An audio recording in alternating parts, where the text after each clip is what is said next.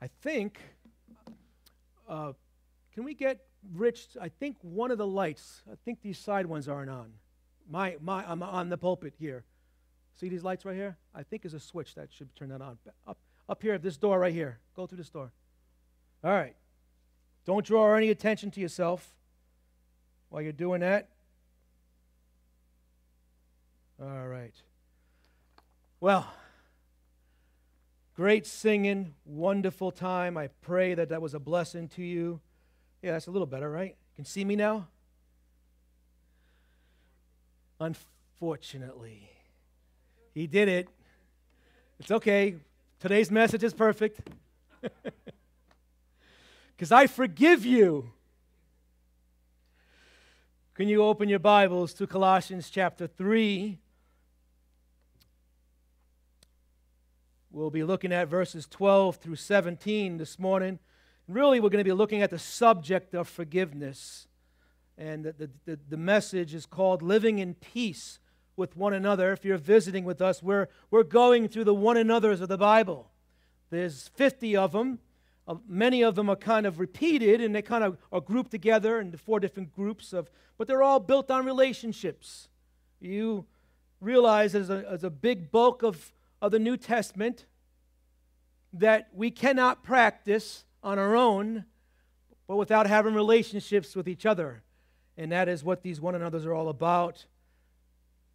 And that is what we're trying to do, is to learn how we can improve our relationships with each other, because if you know anything about relationships, they are hard to maintain. Relationships are hard to maintain. Oftentimes, we have a hard time getting along with each other.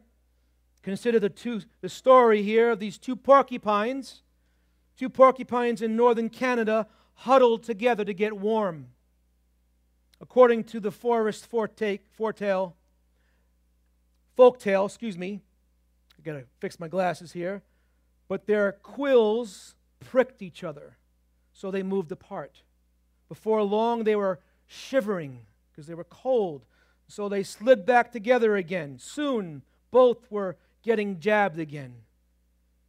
Same story, same ending. They needed each other, but they kept on needling each other, right? Maybe you've heard this before. Charlie Brown in Peanuts cartoon, Lucy says to Snoopy, "There are times when you really bug me.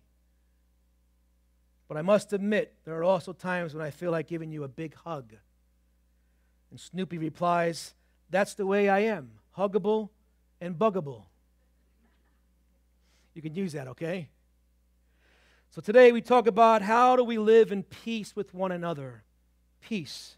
Paul uses 2 words or 2 graces, 2 ways of living in love and practicing love together, and how we live in peace with one another. He says we ought to bear with one another, endure, right? Or put up with one another. Believe it or not, that's what it means as Christians. And we are to forgive one another. And so let me read verse 12 through verse 17. God's word says to us this morning, "Therefore, as the elect of God, holy and beloved, put on tender mercies, kindness, humility, meekness, long-suffering, bearing with one another, and forgiving one another if anyone has a complaint against another, even as Christ forgave you, so you also must do. But above all these things, put on love, which is the bond of perfection, and let the peace of God rule in your hearts, to which you also were called in one body, and be thankful. Let the word of Christ dwell in you richly in all wisdom, teaching and admonishing one another in psalms and hymns and spiritual songs, singing with grace in your hearts to the Lord. And whatever you do, in word or deed, do all in the name of the Lord Jesus, giving thanks to God the Father through him." Lord, we are coming to you this morning and praying that you would bless us as we learn about forgiveness today. May you have your way in our hearts and help me, Lord, to convey the truth of forgiveness and help your people to have good ears to hear, and we would have a wonderful time of worshiping you as we hear your word and the teaching of forgiveness. And we wait upon you to feed us in Jesus' name. And all God's people say, amen. So this morning, I'm going to teach on what forgiveness is and what forgiveness is not. And next Sunday, we'll go deeper, and we're going to look at the consequences of things. Like what do you do? What does repentance mean? If you forgive somebody, what does repentance look like? What about the consequences of people's actions against us? And so all these relationship things about getting along and living in peace. Reconciliation. What does it mean if you forgive somebody? Does that automatically mean that you are reconciled and there's no longer a wall in between you? These are all important things that we must understand. And so this morning I'm just going to talk about forgiveness, what it is and what it is not. And usually, you know the way I teach, I'll teach the whole passage, right? I'm going to come back to the passage down the road, but there's so many things that come up, questions that are going to come in your mind. I am going to open up a can of worms today. It's kind of a disgusting thing to think about, right? But this topic of forgiveness is going to, if you're a thinking person, it's going to produce things in your mind and questions that might not get answered today that I hope to be able to answer on this subject of forgiveness with one another, and then also teach this text of Scripture, these verses, and how it pertains to living in peace with one another. And that's what I believe these verses are teaching. Ken Sande, who's the president of Peacemaking Ministries, wrote in his book, The Peacemaker, A Biblical Guide to Resolving Personal Conflict. It's a book that I want to get for the library back there. It was a really good book for us to read. He says this, and it's true. Christians are the most forgiven people in the world. You agree with that? Christians are the most forgiven people in the world. Then he says this, therefore, we should be the most forgiven people in the world. As most of us know from experience, he says, however, it is often difficult to forgive others genuinely and completely. We often find ourselves, he says, practicing a form of forgiveness that is neither biblical nor healing. We do that. And so the Word of God this morning tells us that we should bear with one another and we should forgive one another. If anyone has a complaint or a grievance against another, catch this, even as Christ forgave you, so you also must do. Wow. That really tells us exactly the perfect example of how you and I ought to be handling our disputes with one another. And people, especially those of us who claim to know the Lord Jesus Christ as our Savior, how we are to settle our differences. How are we who know Jesus Christ as a Lord and Savior, who are the family of God, and as we've talked about already, it's just like having a blood relationship. We are brothers and sisters in Christ, right? How do we live in peace with one another? How do we handle disputes? In 1 Corinthians 6, Paul rebukes the Corinthian church because they were taking each other to court. That's how they were handling their differences. Instead of forgiving or accepting wrong, they were taking one another to court and doing this before the world. In other words, I've used this term before. We take our dirty laundry and we kind of let the world see it, right? And they were doing that before the world, and Paul rebuked them. As believers in Christ, we ought to know how to bear with one another, and we ought to know how to forgive one another. Now, obviously, there are certain cases and certain issues that we'll get to later on that are not unforgivable, but there's things that ways and things that need to happen in order for reconciliation to take place. But forgiveness is a whole other matter. Forgive, he says, as Christ has forgiven you. That's the example. And so forgiveness is a subject that I believe many people have a misunderstanding of what it means. What does it mean to forgive? Normally, someone will say to you after they do something wrong to you, they'll say, I'm sorry. Right? Or if you're from Canada, you will say what? Sorry. That's the only joke I'll tell this morning, all right? Sorry. We have a Canadian in our home, so sometimes she lets it slip. She's not feeling well today. She has a headache, so pray for her. But she's careful not to say it that way anymore. So we say that. We say sorry, right? And then the person who said sorry, it just expects you to forgive them.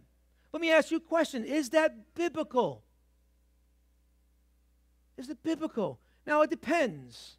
Sometimes there's a small matter. The offense against you is just a small thing. They stepped on your toe. Sorry. I forgive you. It's okay. Right? Or they cut you off. They yell out the window, sorry! Right? Not in New England, right? But, some people are nice, and they say they're sorry for that. And you ought to have forgiveness in your heart. But there's some matters that are so hard and greater that sorry won't cut it, buddy. There's a greater offense that was done to you that is just, it takes more than just saying you're sorry. For instance, if the same person steps on your toe continuously the same day, over and over again, sorry. I mean, come on, right? Or you get cut off more than once in the day by the same person. It's probably happened before, right? Small world. But, sorry sometimes doesn't cut it. And so we need to make sure we understand what forgiveness means. Things that are a more serious matter. How do you live with someone who offends you? Or maybe the situation requires that you can no longer live with the person. How does forgiveness relate to these things? What does it look like? Let me ask you a question. Is there a condition? Is there a condition on me granting forgiveness to somebody else? All of this is really important when it comes to living together in peace. And so before we define, and I'm careful to say it this way, what true biblical forgiveness means. The world has their definition of forgiveness. You can look in the dictionary for it, all right? But what does the Bible teach about forgiveness? That's what we need to know as Christians. Before I give you that definition, let me tell you a few things what it's not. 3 things that forgiveness is not. Forgiveness is not a feeling. Let me say it again. Forgiveness is not a feeling. It is an act of the will. You and I have to make a decision to forgive someone, and sometimes it's not an easy decision to make, and oftentimes it's very hard and very costly to forgive a person. It's not a feeling. It's a choice. And if we're honest, sometimes the person is hard to forgive. They might have done something really bad to us, and if forgiveness was a feeling, if we're honest, we're never going to feel like forgiving anybody. Or is that just me? No, I think it's true with all of us. We don't always feel like forgiving a person. If forgiveness was based on feelings, many people, if you think it that way, you're walking around and you're not feeling like forgiving the person. You're probably still angry at them. Forgiveness is not a feeling. Secondly, forgiveness is not forgetting. Did you hear that? Forgiveness is not forgetting. Oftentimes, instead of forgiving the person, we just forget it. We go to our separate rooms, right? We had our argument, we've had our disagreements, and we just let time go by and we try to forget the offense that was done to us. And that's not forgiveness. And oftentimes we find ourselves bringing that offense back up again. because true forgiveness was not granted, we're trying to forget the offense, and we go to our separate rooms. If you're married to someone, you know exactly what I'm talking about, right? And you're just trying to forget the offense, but you've not gotten forgiveness. It reminds me of a lady who went to a pastor, who went to a pastor for advice to help her with her marriage. When the pastor asked her what her greatest complaint was in her marriage, she replied, "Every time we get into a fight, my husband gets historical. My husband gets historical." When the pastor heard it, he said, "You must mean historical. I can't even do it. Historical. Oh my goodness. Hysterical. Thank you. Come back again, all right, please." She responded, "No, I mean exactly what I said. He keeps a mental record of everything I've done wrong, and whenever he gets mad, I get a history lesson." That's not forgiveness. That's not forgiveness. Forgiveness is not forgetting. Forgetting is passive. It's a way or a process of dealing with an offense against you, in which you hope the problem just fades away in time, but often that's not the case. How does a person forget some kind of abusive thing that happened to them in their life and forgive that person? How does a person forget an act of adultery that was committed against them? No, forgiveness is not forgetting. Instead, forgiveness is active. It's not passive. It involves a conscious choice and a deliberate course of action, much like God, who says this to you and I will remember your sins no more. I will remember your sins no more, Isaiah 43:25. Listen to me. God is not saying, "I cannot remember your sins anymore. They slip my mind." It's not God. It's impossible for that to happen. God is all-knowing. He is all-knowing. He cannot let things slip His mind. Listen to me. God makes a deliberate choice and a promise to remember your sins and my sins no more. It's not that He's forgetting them. He's making a choice. I am not going to remember your offense against me. As far as the east is to the west, that's how far I've forgiven you, and I've forgotten about it. I will no longer bring it up and rub it in your face. That's forgiveness. Thirdly, forgiveness is not excusing. So it's not a feeling, it's not forgetting, and it's not excusing.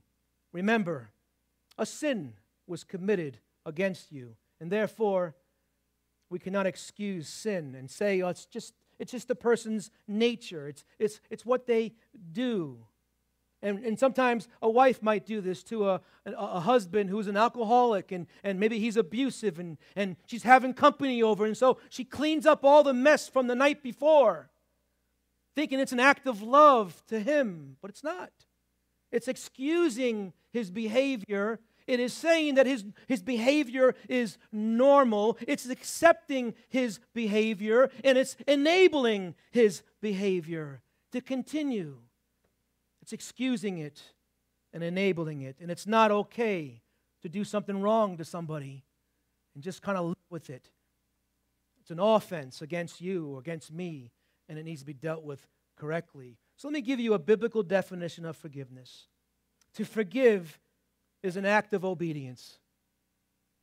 God says we are to forgive one another, and it's an act of obedience to obey that. It's a promise to someone to release him or her from the liability or the punishment that debt, that's what it is, that was incurred against you.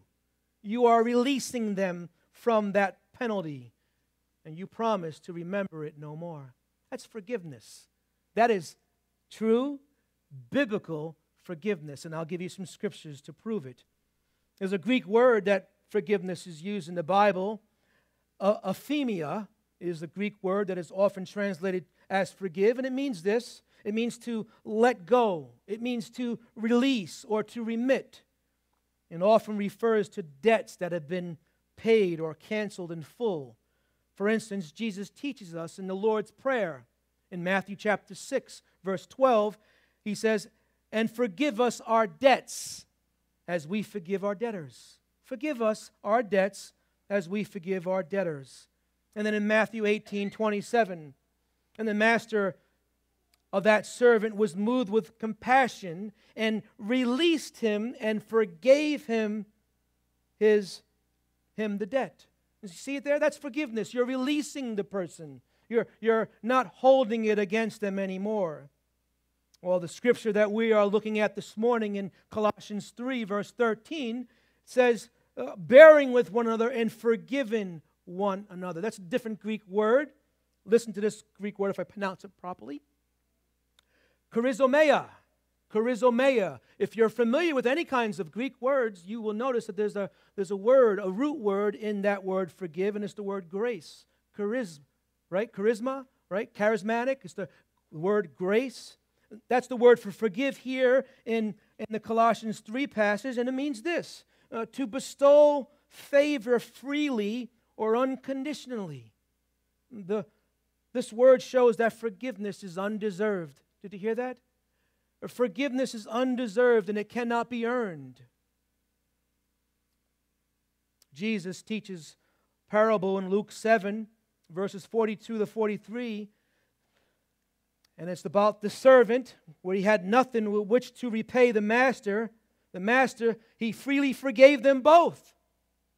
They didn't deserve it. "Tell me, therefore," Jesus says, "which of them will love me more?" And Simon answered and said, "I suppose the one whom he forgave more." And he said, "You rightly judged." Notice also that forgiveness is connected to something. It's connected to what God has done for us in Christ Jesus. Meaning, our forgiveness is patterned after what Christ has done for us. It's patterned after God's forgiveness toward us. And that's what he says in Colossians 3, verse 13. Bearing with one another, forgiving one another. It's an act of grace. If anyone has a complaint against another, even as Christ forgave you, so you also must do. And then Ephesians 4:32 is a parallel scripture where he says, "And be kind to one another, tender-hearted, forgiving one another, even as God in Christ forgave you."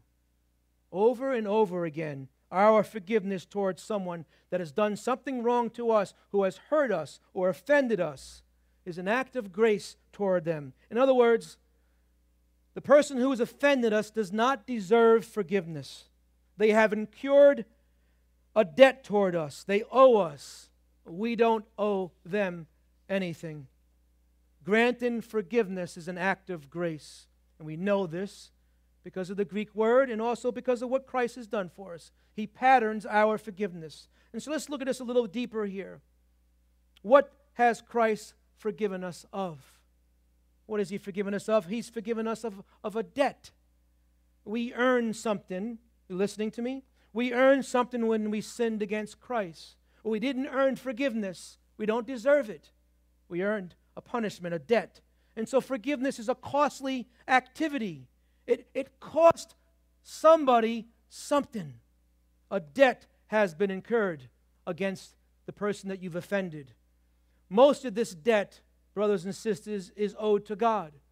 For all sin is against God. All of our offenses against each other is really an offense against God. We are breaking His commandments. God has given us the standard of how we ought to live and how we ought to be treating one another. And when we offend somebody, we are sinning against God. As David says, that my sin is against you, and you only have I sinned and done this evil deed before you, God. And so God is owed that debt to God because He's the one who we are sinning against. But thankfully, we can forgive others because we've been forgiven. We've been forgiven because Christ hung on the cross for your sin and my sin, and He forgave us. If you've received Christ as your Savior, you've received His forgiveness. You're forgiven against God, and He doesn't hold that against you anymore, no matter how many times you mess up. Isn't that a wonderful thing that we know that when God forgives us, He does not hold it against us. He's forgiven us. And He wants us to practice the same kind of forgiveness toward each other. That's a hard thing to do. Amen? Or oh me. It's a very hard thing to do. But not only is the debt owed to God, listen to me, in part, the debt is owed against you or a person you've sinned against. Part of that debt is owed to that person. This means you have a choice to make. Remember, forgiveness is based on Christ's forgiveness toward us. It is a gospel thing. So we have a choice to make. We can either take payments on that debt, or we can make payments on that debt. We can take payments, or we can make payments. You can take or extract payments on the debt of someone's sin against you. And what normally is done, it's a sinful, wrong way to handle an offense against you. And you're going to relate to this because I'm sure you've done this before. I know I've done it. But the way that we take or extract payments against something that's been done to us for sinful, wrong ways is one way is we withhold forgiveness. I'm not going to forgive you. I know you've done that because people do that, right? I'm not going to forgive you. Or we dwell on the wrong. We let it get us bitter and we getting angry. We can become cold and callous toward the person who's offended us. It's the sinful ways of handling the offense against us. We can give up on the relationship. Many people do that. They just give up on the relationship.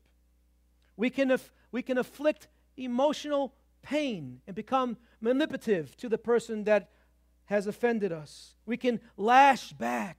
We can seek revenge and try to get that payment ourselves. Many of us have done that, and I know I have.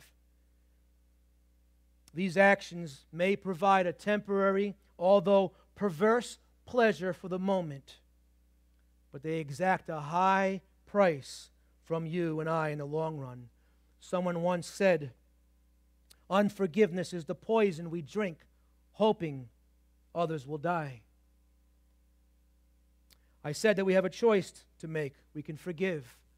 We can take payments, or we can make a payment. We have that choice to become bitter and make the matters worse for them and for ourselves, or we can make a choice to forgive that person. We can release them from the debt that was owed to us, against us. Sometimes this is done with one easy payment. One easy payment, and you cancel the person's debt in your heart against them. That was against you, I mean. You just cancel it because maybe the debt was a small matter. And love covers a multitude of sins. And if it's somebody that you love and care about and they've offended you, they've done something wrong to you, or even if it was a small matter and that payment is easy, I forgive you. But sometimes there's deep hurt from things that were done to us. And we need the same grace of God that was shown toward us. When God forgave us, we need to show toward that individual. You and I might have to practice bearing with one another and dealing with the effects of that person's sin for a long period of time. The pain doesn't just go away. You grant forgiveness, but the pain doesn't go away. It may involve fighting against painful memories that are in your head and in your heart.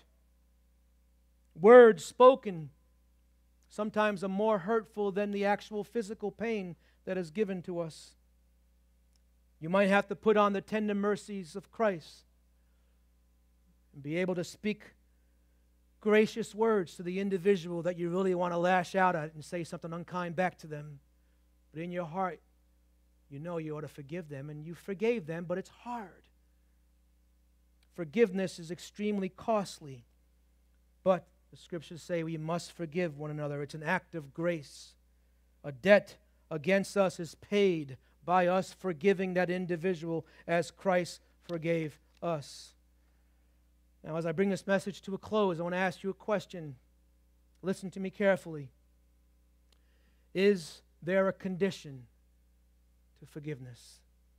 Is there a condition to forgiveness? Meaning, am I to grant forgiveness to the person regardless of their attitude, regardless of them asking for it, or regardless of them confessing what they've done to me was wrong, or regardless of their repentance? Or should I just grant the individual forgiveness no matter what? Or is there a condition to forgiveness? Think carefully. The answer to this really depends on the offense, does it not? Meaning, if it was a small matter that was done to you, love covers a multitude of sins, and therefore an offense is easily covered because of love. Amen? And we're to put on love, which is the bond of perfection, God's Word tells us. But if it's a more serious matter, that we've already discussed, our basis for forgiving them is based on who? On how Christ has forgiven us. And so if we try to forgive a person apart from the example and the pattern of Christ's forgiveness toward us, then we are forgiving them in an unbiblical way. You're tracking with me? We need to follow His pattern of forgiveness. And I believe that there are 2 stages to forgiveness. 2 stages to it. One is an attitude of forgiveness that every believer ought to be carrying with them. You ought to be armed with forgiveness at all times. Scriptures tell us here to put on the tender mercies of Christ. You are the elect of God. Be walking in mercies and kindness and humility and meekness and long suffering. Put on love, which is the bond of perfection. Right? This is the believer's clothing. This is what we're wearing. We are to live this way before each other, bearing with one another. And so forgiveness is an attitude of the heart that I am always to be armed with an attitude of forgiveness. Now listen, I'm preaching this, brothers and sisters, but I'll tell you right now, it is not an easy place to be. I'm still a sinner. What are you looking at me funny for? So are you. We're all sinners, and this is a hard place to be, but by the grace of God, and this is why this context of these verses that I'm going to come back to, that tell us how we can wear this and live this way, because this is what a Christian life is all about. Bearing with one another, forgiving. And so forgiveness, I'm always to have an attitude of forgiveness toward anybody and everybody. So should you. But the actual granting of forgiveness, well, there's a condition to that. Just like there's a condition on you and I getting forgiveness from God. It's called confession and it's called repentance. 1 John 1:9 says, if you confess your sins, He is faithful to what? To forgive you and to cleanse you from all unrighteousness. And so there needs to be confession. There needs to be repentance before the actual forgiveness is granted to the individual. But granting forgiveness is probably one of the hardest things you and I can do. It is hard to do that. But brothers and sisters, preach it to yourself. It is the right thing to do. In your heart, be always ready to forgive. And if that person confesses to you their wrong and they ask you for forgiveness, grant them forgiveness. Grant it to them. Just as God, has forgiven you and I, and He's remembered our sin no more, you and I can no longer bring that up. That matter up is under the blood of Christ. And so there's enough forgiveness in God's heart to be given to you and I to be able to forgive another person's offense against you and against me. Now, let me let you know, and we're going to get in deeper to this in the coming weeks, this does not mean that the relationship is restored, that everything now is hunky-dory because I forgave you. No. There are steps of reconciliation that need to take place still. Forgiveness has been granted, but things are not the way they always been. But you did what the Lord required of you to do. You forgave that person, a debt that was against you. Now there are many, many other matters to bring up. I'll give you a few of them in closing. What about repentance? What does it look like? True repentance. Not just saying, I'm sorry. You won't find that in the Bible, brothers and sisters. It's confession of sin. What does that mean? It's repentance. What does that mean? Question for you. What about the consequences of the person's actions? Are there or should there be consequences for sins that were committed against us? Do I wait on forgiveness until those consequences are worked out? What about reconciliation? What if the person has done something to me that's so great of an offense that, does that mean I am automatically now restore my relationship with them and I trust them like I used to? What about abuse? What about criminal acts that were committed? Well, I hope to work through all of this. And then the real question is this: how is any of this possible? How can I live this way? How can I have my heart armed with forgiveness? God's Word has wisdom for us. Before I close in prayer, forgiveness is probably the most important subject in the Bible. It is the most important subject in the Bible. You know why? Without forgiveness, nobody's going to be in heaven. You agree with that? And so if you're sitting here this morning and you don't have God's forgiveness, if God has not granted you forgiveness, that means that you're walking a fine line right now. You're acting as though you know when you're going to die. You're acting as though you are all set with God and He's your friend and you and Him have an understanding. You won't find that in the Bible either. No. God's not your friend. He wants to be your Savior. And He wants to save you and grant you forgiveness so that you can be in heaven with Him someday. And if you want that kind of forgiveness, that vertical relationship, He will grant you forgiveness, and it's through His Son, the Lord Jesus, who died for your sins. Let me ask you a question as you sit here this morning. Have you ever turned from that sin? Has your attitude regarding your sin bothered you to such a point that you turn from it and you say, I don't want to live this way anymore? I need God's forgiveness. I need a Savior. Have you ever came to that place in your life where you just got tired of your sin and you see what it does to your family and your friends and people around you, and you repented and said, I want to change, and you looked up and said, God, save me? It can happen today if it hasn't happened yet. But if it hasn't happened, that means God hasn't forgiven you. And you sit here this morning with no forgiveness from God. That's a terrible place to be. Because if you don't have His forgiveness, you have no forgiveness to work with, no grace to work with. So when someone offends you, you can't really forgive them the way God has forgiven you. You understand what I'm saying? And so vertical forgiveness enables you to live in horizontal relationships to be able to forgive one another. Amen? That should be a better amen. Amen. And so we come to the Lord this morning and we ask Him to search our hearts and ask Him to reveal to us, Lord, am I forgiven? Maybe you need to be saying that to yourself right now. Am I forgiven, Lord? And then maybe there's someone you're sitting next to, someone that is home right now, someone that should be in church right now, or someone you know. You've offended them, and you've never gone to them and asked them for forgiveness. You just maybe didn't feel like it, or maybe you've forgotten about it, and now, let me tell you something, they probably haven't forgotten about it. Maybe you're just making excuses for it. You're justifying your actions.